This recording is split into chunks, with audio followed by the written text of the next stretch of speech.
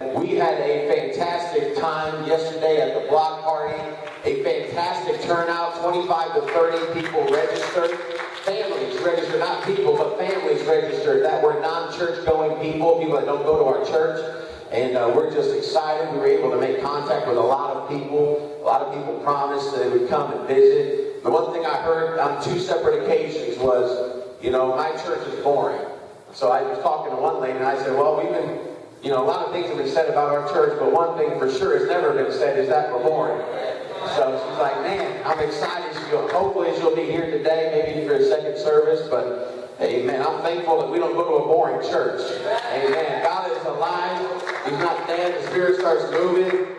We're excited. I'm just so thankful for Sister Rachel, Brother Don, for all the hard work they did and their crew, everybody that helped move tables, worked the booth. Went out door knocking at whatever time they did, noon yesterday. A couple people came. I was asking them, how did you hear about the block party? Some people said Facebook. Some people were friends of so-and-so. But there was a few there that said, there were some people that were walking through the neighborhood passing out flyers. So I'm just excited about what God is doing and believing great things for that. Amen. If you have your Bibles, we're going to hit a lot of scriptures today. Proverbs 23 and 23 to begin with. Amen. We're going to start a series on doctrine. So we're going to begin today with the first lesson on that. Just lay a little bit of a foundation this morning and then get into baptism if we have time. Amen. I'm not going to race through anything, but we're going to get into baptism and a few lessons down. We'll talk about the Holy Ghost. We'll talk about doctrines of devils and what the Bible says about contrary doctrines and the doctrines of the once saved, always saved, and how that came about and all that good stuff. So we're going to go ahead and go at some of this stuff for a few weeks here today. Well, not today, but in the next coming weeks. Proverbs 23:23, the Bible says, buy the truth and sell it not. Also wisdom and instruction and understanding. We spoke about this at the beginning when we talked about the Godhead and the oneness of God. We need to find what the truth is and seek it out. We need to purchase it. And once we have the truth, we are to hold on to it with everything that we have in order to find the truth. I know that we talked about this when we did the oneness of God. Lay aside everything that you think you know, everything that you've been taught. If you've been to multiple churches, lay aside all that stuff that we know to be true and start with a clear mind. We're going to search the scriptures. The Bible says, for in them you think you have eternal life.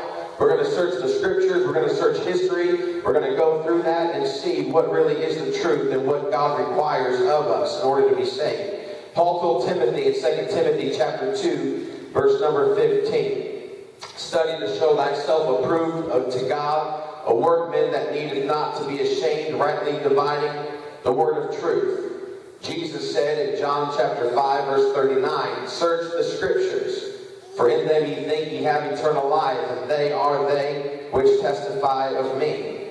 Romans 15 said, for whatsoever things are written aforetime were written for our learning, that we through patience and comfort of the scriptures might have hope.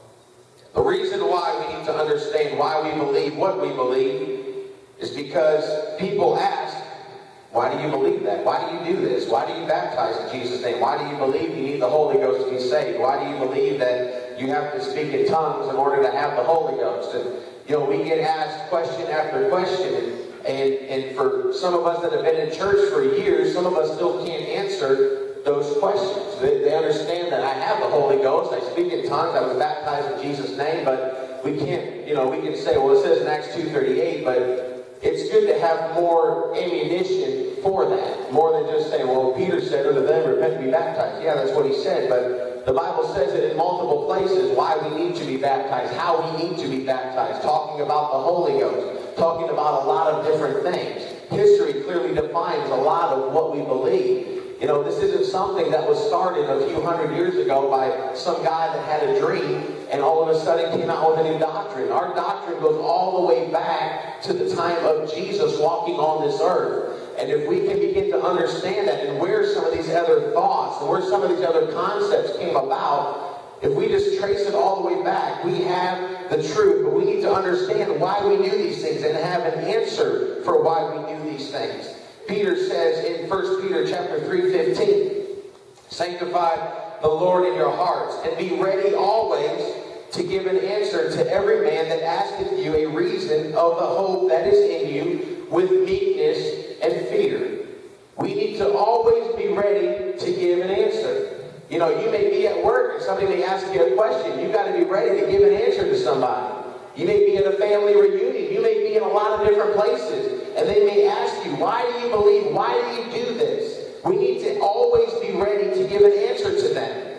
2 Timothy 3:14, but continue thou in the things which thou hast learned and hast been assured of, knowing of whom thou hast learned them. We need to understand things that have been taught. This is not something, like I just said, this is not something that has been created a few hundred years ago, 1,000 years ago. This is something, when Jesus walked on this earth and the apostles, they taught what Jesus taught. We're going to get into some of that here.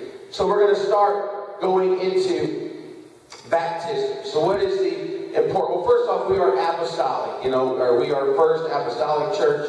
We believe in the apostle doctrine. And apostolic basically means following after the apostles. A lot of people say, well, why don't you, Jesus, and why, do all these things? Why do we follow the apostle doctrine? Well, the apostles taught what Jesus taught. So it wasn't that Peter, when he got up on the day of Pentecost, he didn't say anything that was contrary to what Jesus taught. When Jesus was on this earth, he was baptized, believed in repentance, and he believed in the Holy Ghost, but that wasn't poured out yet because Jesus was still on this earth. The Bible says, Jesus said, behold, I will bring the Comforter to you when I go away. I'm going to go away, but I'm not going to leave you comfortless. I will send my Spirit back. So that's why people weren't receiving the gift of the Holy Ghost while Jesus was walking on this earth, because they had Jesus there in front of them. They didn't need the Holy Ghost. They didn't need the Comforter. But when he went away and resurrected, they tarried in Jerusalem in the upper room, and we know Acts chapter 2, 1 through 4, the Holy Ghost was poured out, and we saw a lot of people saved. Not we didn't see it, but they saw a lot of people saved. So, baptism. Let's look at what the Bible says, what history says about water baptism. I'm not going to talk about spirit baptism today. We're going to talk about water baptism. So, what is the importance of baptism? What is the formula for baptism? And what is the purpose for it? Baptism is from the Greek word baptizo, or bapto, which means to immerse, cover fully with fluid, especially water, to dip or to wash. Just through the definition alone of baptism, we understand that we cannot be sprinkled in order to be baptized, because by definition, baptism is to be covered, to be immersed, to dip, especially with water. So if that word means that, then we should probably do that. John chapter 3, verse number 23. John chapter 3, verse 23. The Bible says, John also was baptizing in Aenon near Salem, because there was much water there, and they came and they were baptized. Mark chapter 1, 9 through 10.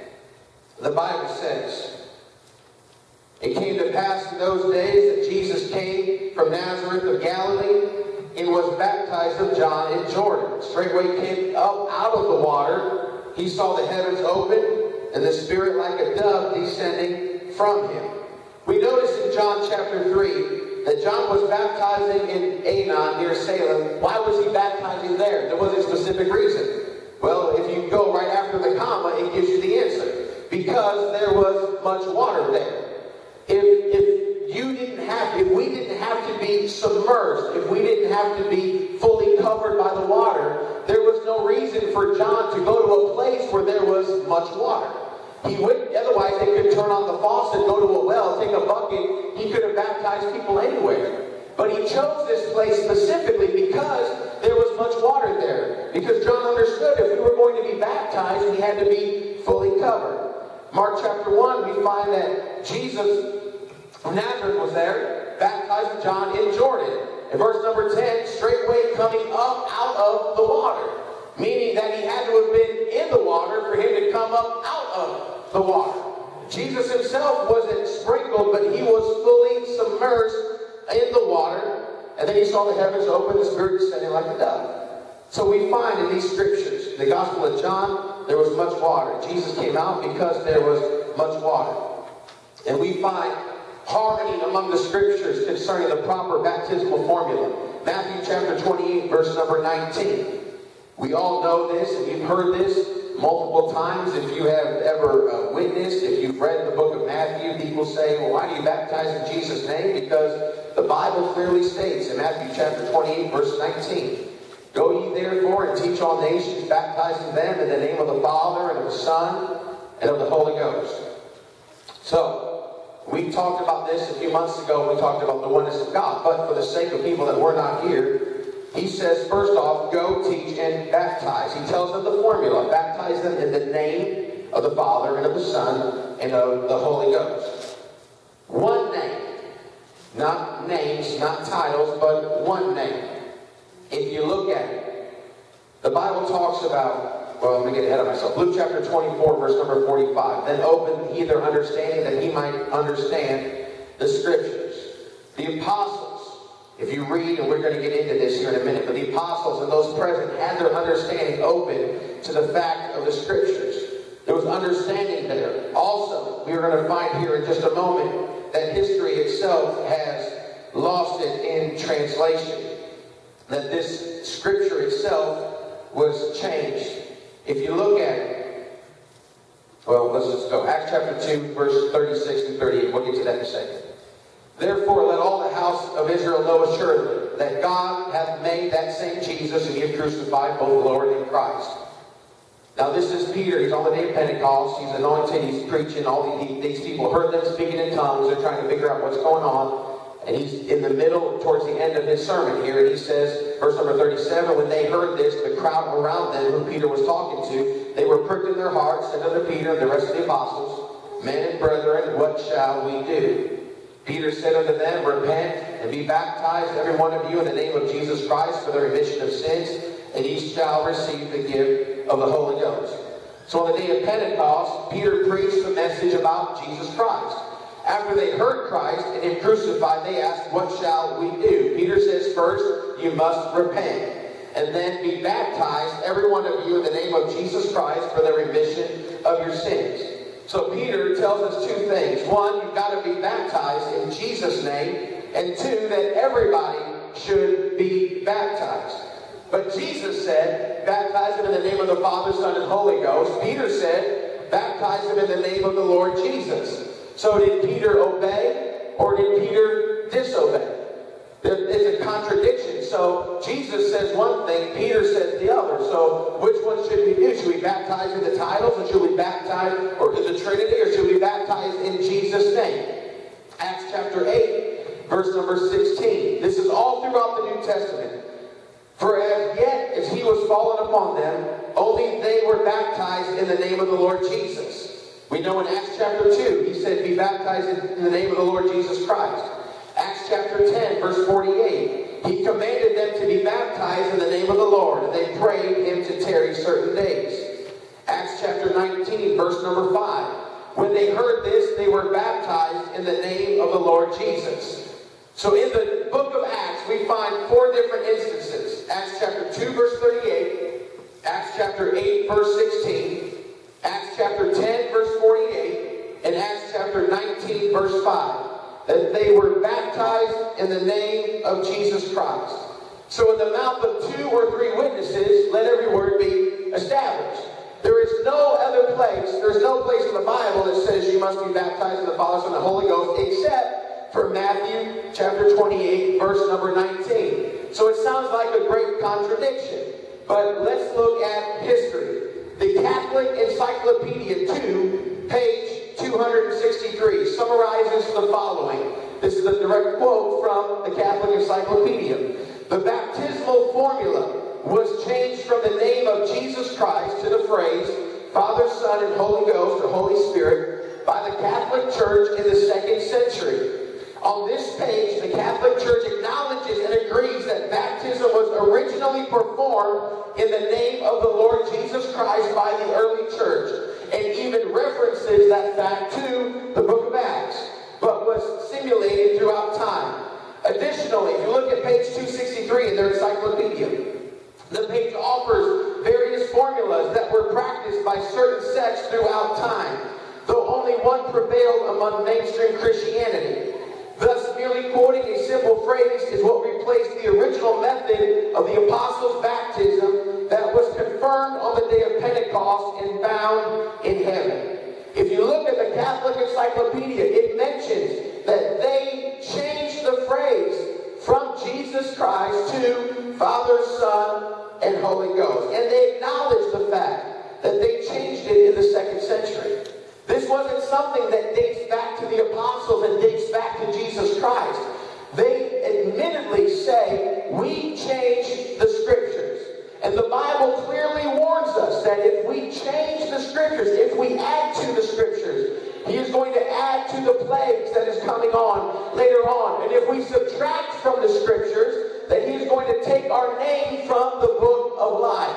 They admittedly say that we changed the formula from Jesus' name to the Father, Son, and Holy Ghost. That is a very dangerous thing to do. Catholic Cardinal Joseph Ratzinger said this: the basic form of Matthew 28:19, Trinitarian profession of faith, took shape during the course of the 2nd and 3rd centuries in connection with the ceremony of baptism.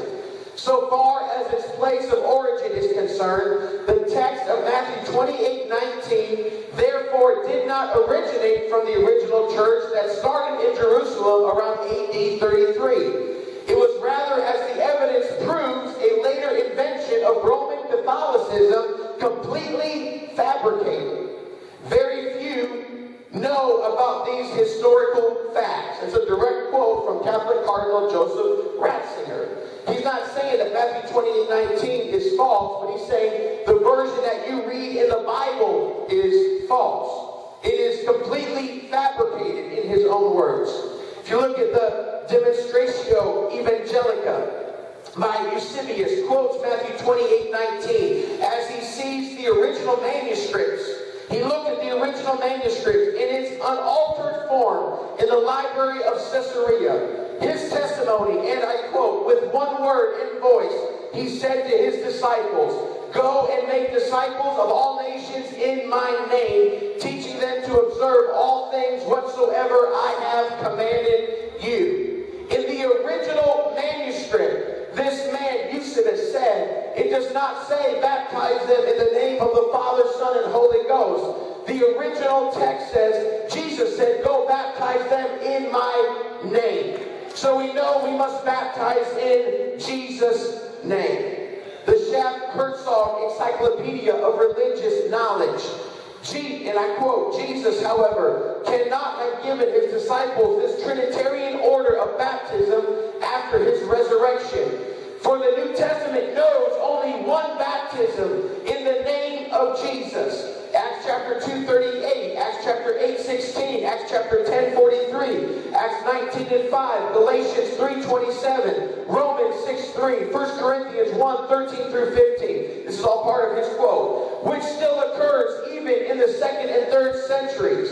While the Trinitarian formula occurs only in Matthew 28:19, and then again in the Didache 7:1 and Justin Apollo 1 verse 61. Finally, distinctly, liturgical character of the formula is strange. It was not the way of Jesus to make such formulas.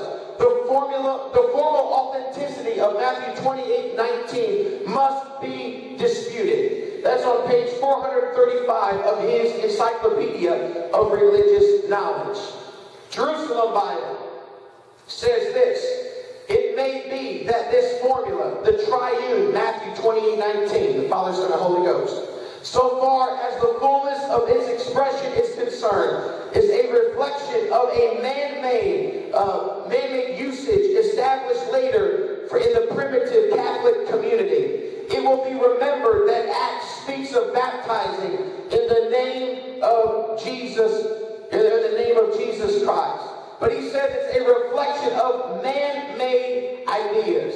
We cannot afford to base our salvation on man-made ideas. Jesus Christ himself laid down a foundation and laid down a formula all throughout his life of what it took to be saved and what it took to dwell in his presence. And we cannot afford to alter what the Word of God says. We need to follow it exactly how Jesus meant it, as exactly how the apostles preached it, and how we are taught it today. Cannot afford to mess with this stuff. The International Standard Bible Encyclopedia, Volume 4, page 2637. If you look under the word baptism, it says Matthew 28:19 in particular only canonizes a later ecclesiastical situation. That its universalism is contrary to the facts of early Christian history, and its Trinitarian formula is foreign to the mouth of Jesus. Jesus didn't know anything else but himself. He didn't know anything else but one God. And hear, O Israel, the Lord our God is one. And thou shalt love him with all your heart, all your mind, your soul, your body, and strength. So the Trinitarian formula of baptism was foreign to the mouth of Jesus. New Revised Standard Version says this about Matthew 28:19. Modern critics claim this formula is falsely ascribed to Jesus and that it represents later the Catholic Church tradition. For nowhere in the book of Acts or any other book of the Bible is baptism performed with the name of the Trinity. The Bible Commentary, 1919, page 723, says, "The command to baptize in the threefold name is a late doctrinal expansion. Instead of the words baptizing them in the name of the Father and of the Son and of the Holy Ghost, we should probably read it simply, baptize them into my name." It's amazing. If you study history, history bears it out. If they don't want to take the Word of God as truth, then look at what history says. Look at what some of these cardinals say. Look at what some of the Catholic people and some of these other men that wrote some of these encyclopedias say. This was not in the original manuscript of the Bible. We find later on that this man Eusebius also said something else in Proof of the Gospel, book number 3, chapter 7, page 136. Chapter 7, page 157. The original manuscript was, "Go and make disciples of all nations in my name." And he says in his book, he said that the textual alteration that we see today in our English Bibles was the most severe of any falsification to the gospel, and he denounced its addition to the modern text. Falsifying the Word of God, just so they could at that time establish their own political agenda. They wanted to rule more, they wanted to take control of more, so they changed the formula of baptism. Let's look at some more history examples. The original form of words were in the name of Jesus Christ or Lord Jesus Christ. Baptism into the Trinity was a later development that came from Scriber's Dictionary of the Bible, volume 1, page 241.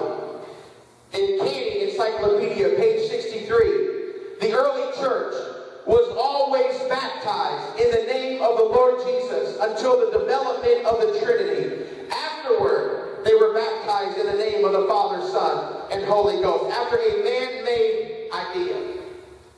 Dictionary of the Bible by James Hastings says this: "It must be acknowledged that the formula of the threefold name, which is here enjoined, does not appear to have been used by the primitive church, which so far as our information goes, baptized in or into the name of Jesus Christ or Lord Jesus Christ, without any reference to the Father or the Spirit."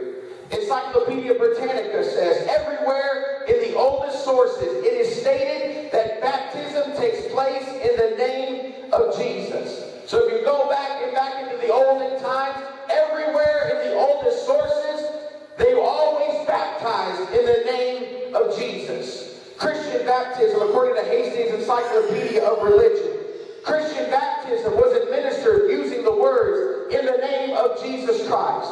The use of the Trinitarian formula of any sort was not suggested in the early church history. The Trinitarian formula and triune immersion were not uniformly used from the beginning, nor did they always go together. The teaching of the apostles indeed prescribes baptism in the name of the Father, Son, and Holy Ghost, but on the next page speaks to those that have been baptized in the name of the Lord Jesus. The normal formula of the New Testament is baptizing in the name of the Lord Jesus Christ. And it was changed in the 3rd century. And it goes on. There's even more. The Encyclopedia Britannica 11th edition talks about the same thing, how that it was changed. And you can see through all of these preferences. It's one thing for them to say, well, so-and-so had a dream, or we changed this in the Council of Nicaea in AD 3, whatever it was. It's amazing that they take what was done by man and they base their faith on it. But we cannot afford to have our house built on the sand. Because when the winds come and the waves come and the winds come crashing on that house, it's going to fall. And great is the fall of it. But we need to make sure that our foundation is built upon the rock, because the winds are going to come. The waves are going to come. They're going to beat on the house. But as long as we are founded upon the rock, and as long as we are founded on the teachings of Jesus Christ, and as long as we are founded on the apostles' doctrine, we are never going to be led astray, and our house is going to stand. It's going to stand the test of time. Even secular and religious literatures alike, all these encyclopedias and all this stuff, agree that the original formula of baptism was in Jesus' name. Colossians chapter 3, verse number 17. Whatsoever ye do in word or deed, do all in the name of the Lord Jesus, giving thanks to God and the Father by him. Right there should be proof enough. We pray in Jesus' name. We cast out devils in Jesus' name. We pray for the sick in Jesus' name. So why in the world shouldn't we baptize in Jesus' name? Whatever you do, word or deed, do all in the name of Jesus. Acts chapter 4, verse number 12. Neither is there salvation in any other, for there is none other name under heaven given among men whereby we must be saved. Salvation does not come in the title. There is no other name that can save us. Even if Matthew 28:19 wasn't changed, it says in the name of the Father, the Son, and the Holy Ghost. We know the name of the Son is Jesus. Jesus said, I come in my Father's name. There you go. And Jesus said, the Comforter, whom I send in my name. So even if they don't want to accept the fact that Scripture was changed, Jesus, I don't know if he saw this in the future or not, but he made it clear that even if they want to alter the Word of God, the way that they altered it still proves the fact that you must baptize in the name of Jesus Christ. The devil can try to twist whatever he wants to twist, but Jesus, with the forethought all these years later, knew and understood that the devil was going to try and corrupt the name of Jesus and try and corrupt the formula whereby we must be saved, and he planned it out. So there was no way that anybody could have any other thought. Immersion, so that takes care of the name issue. Immersion by baptism. It's the only biblical example. We talked about that just a little bit, but let's go in a little bit more. Purpose of baptism. Matthew chapter 16, verse number 24. Then said Jesus unto his disciples, if any man will come after me, let him deny himself, take up his cross, and follow me. So following Jesus, we know, is very important. We've got to understand that following Jesus does not stop at the cross, but we've got to follow him all the way. Jesus didn't stop at the cross, but if you look at his life, he went on to a tomb where he was buried, and then he rose again. So we've got to follow him. We can't just take up our cross and follow him to the crucifixion. We've got to make sure that we follow him all the way through to the death, the burial, and the resurrection. We have a hard enough time crucifying our flesh and mortifying the deeds of the flesh, but we've got to make sure that we go further and follow what Jesus did, his example. So Romans chapter 6 and verse number 4. Therefore, we are buried with him by baptism into death, that like as Christ was raised up from the dead by the glory of the Father, even so also we should walk in the newness of life. We are buried with him in baptism. When you bury somebody, you don't throw a few shovelful of dirt on their head and just say that they are buried and leave them lying there. That would be nasty. It would stink. That's what they told Lazarus. Lord, don't move that tomb out. He stinks.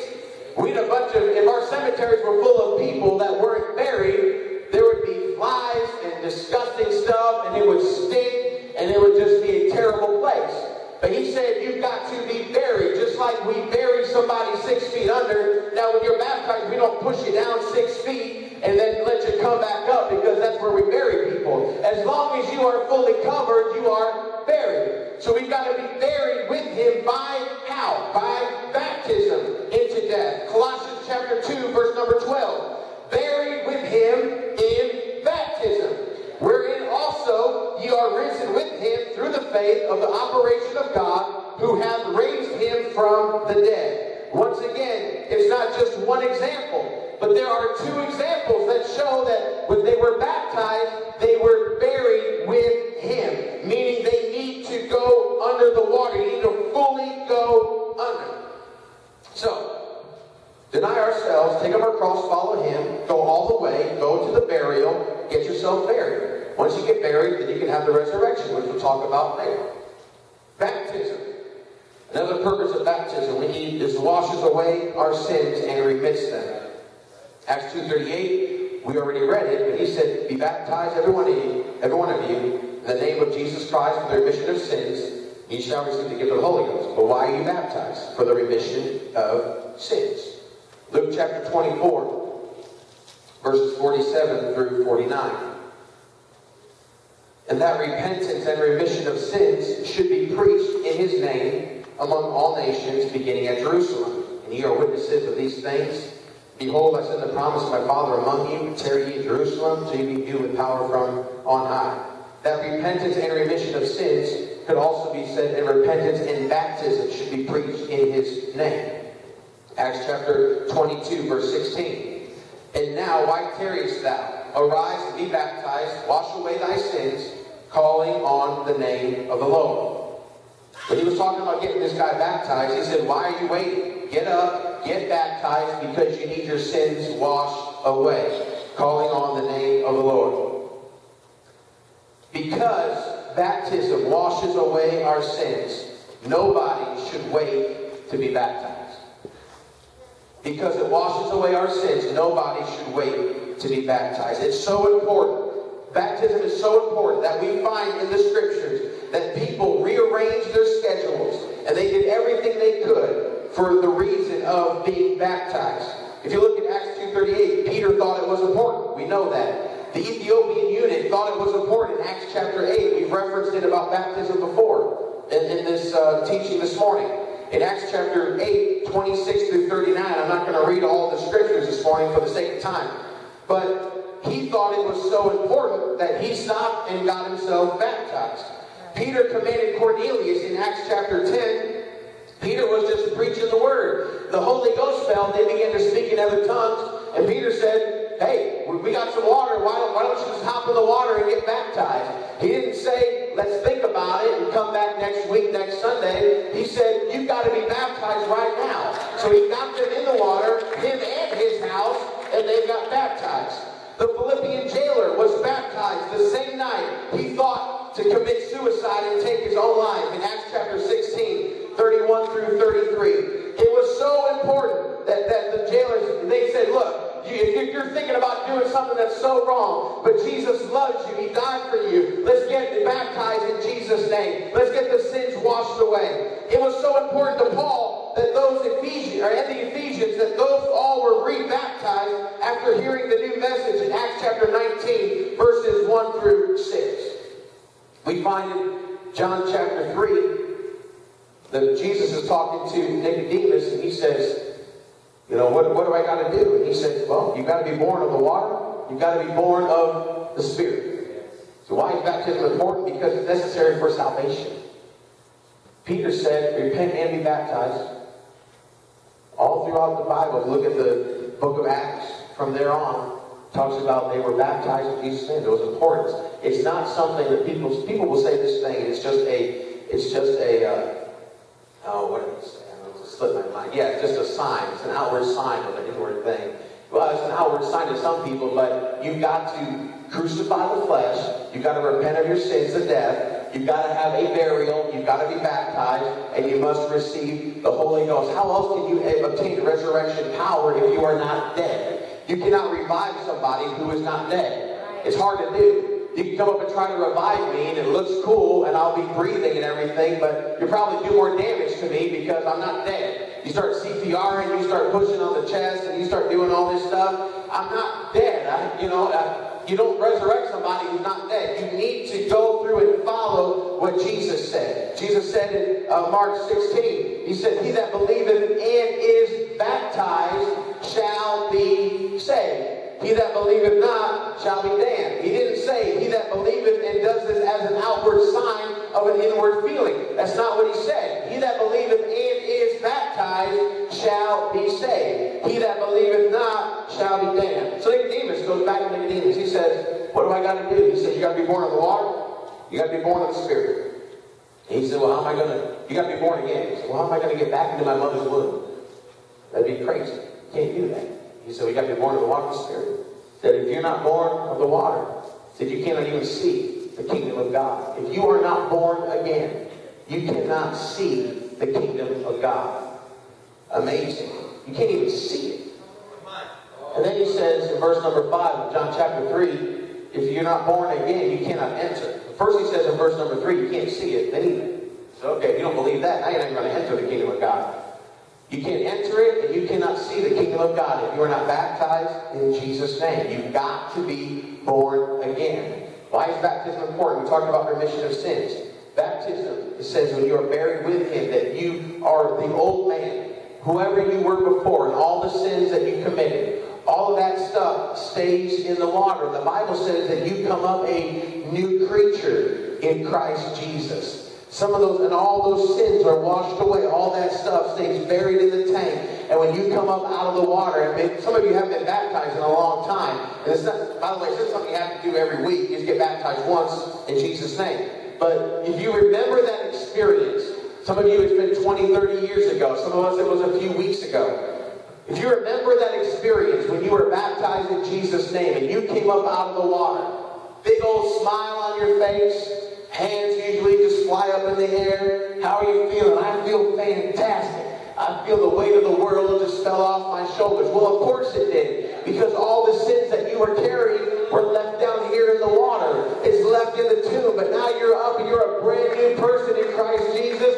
You have been born again. All things are passed away. And behold, all things have become new. You are a new person. You're no longer that drug addict anymore, but you are a new person in Christ Jesus. You're no longer the cheater and the stealer and the fornicator and those that lie and backbite and do all this evil stuff. You're not that person anymore because that person is still in the water and you come up, you're a brand new person in Jesus' name. That is why baptism is so important, because the weight that you carry is going to hold you back. It doesn't allow you to run the race very well. But if you can find a pit stop and get into the water and get baptized in Jesus' name, get the weight off of your shoulders, then you can have forgiveness of sins and you can be a brand new person.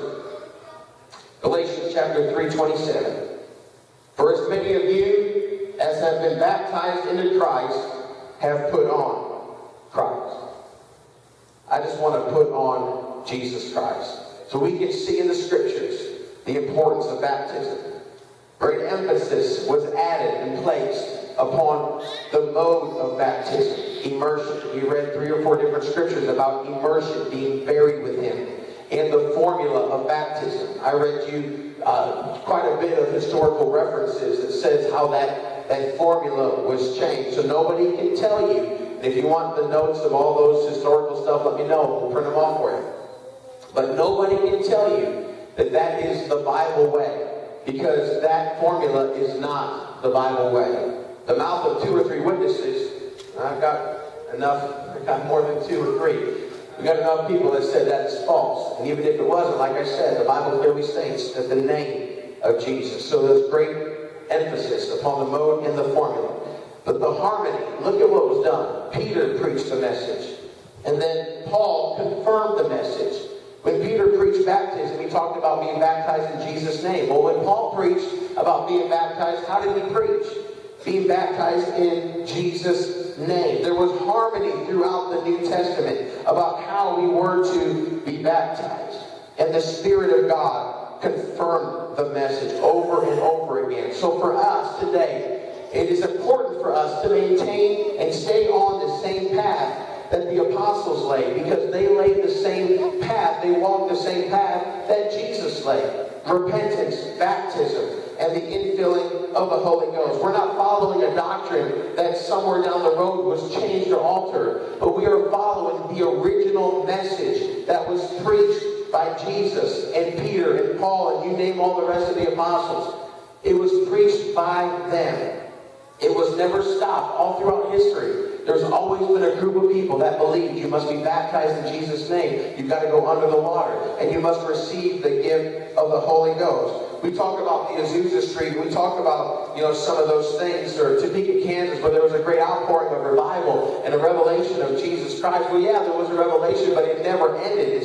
People seem to think that it ended and it was re-poured out. It never stopped. There was always a group of people that believed in Jesus' name baptism and the infilling of the Holy Ghost. But if you look across, there's so many, I'm running out of time, there's so many religions and so many doctrines that say you can be baptized in the Trinity. And we already talked about oneness, but why would they want to mess with that? Because the devil, if he can do one thing, if he can mess up one thing, it would be the mode of salvation.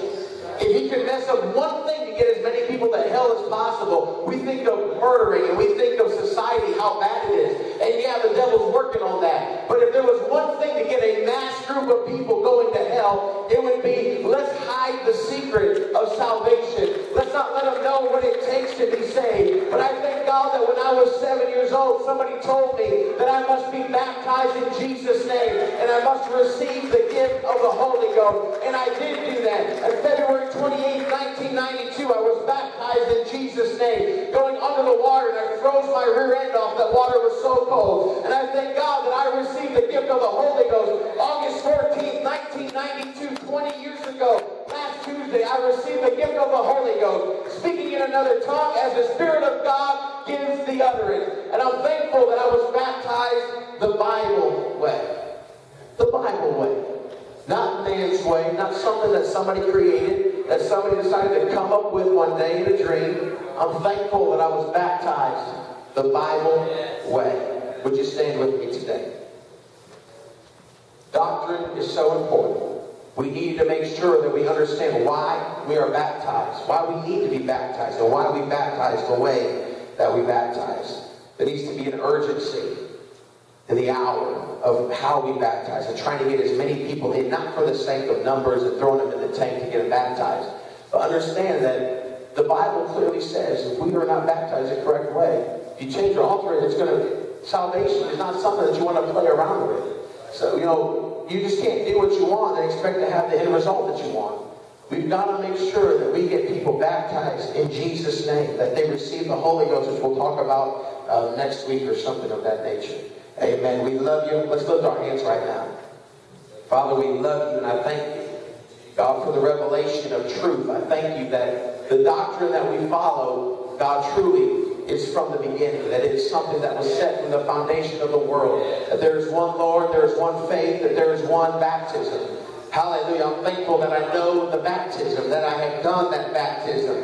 God, that I have been in the water, I've been baptized, I've been immersed, I was called upon in Jesus' name. When I was under the water, they said, I baptize you in the name of Jesus Christ. I'm thankful that we do it how you told the apostles to do it. Go and baptize in your name. And God, I pray, help us to hold on to these truths. Help us to hold on to this doctrine so we can be a light in this world. I pray, God, just bless us today. Hallelujah. Let us get the word in our hearts, that we might not sin against you, that we would be able to give an answer to those that would ask us at any time.